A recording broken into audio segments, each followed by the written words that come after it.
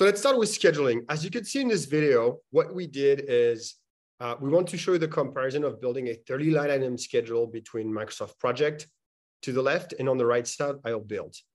Some of the key differences. So as far as adding activities, it remains very similar. You could in Outbuild add the plus to the right, or in Microsoft Project, just keep entering to add all the activities that you need.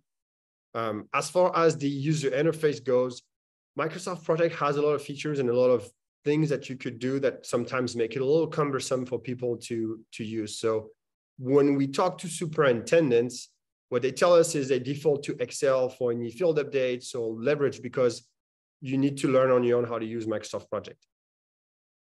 On the right side, so those are like, of course, fast track videos, and we'll show you how much time it took us for one versus the other.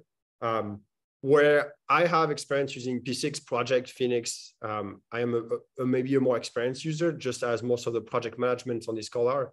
But you could see here to the right in Outbuild, when it comes to sequencing, leveraging the drag and drop feature and the bulk select enabled me to just create that sequence of activities in a couple seconds.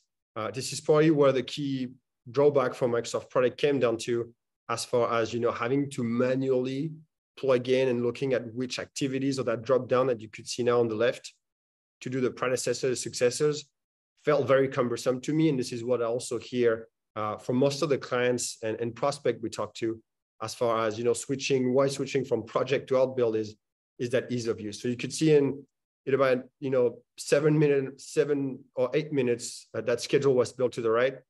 And on Microsoft, I'm still spending a little bit of time trying to figure out the sequencing and looking at which activity number needs to be for predecessors and successors. That is now taking me a couple more minutes to finalize it. So just to show you, the idea here is Outbuild has all the functionalities you need to manage a construction schedule. The core thing is contract schedule is very important, and you want to keep that core of what you're used to show to clients, and we understand this.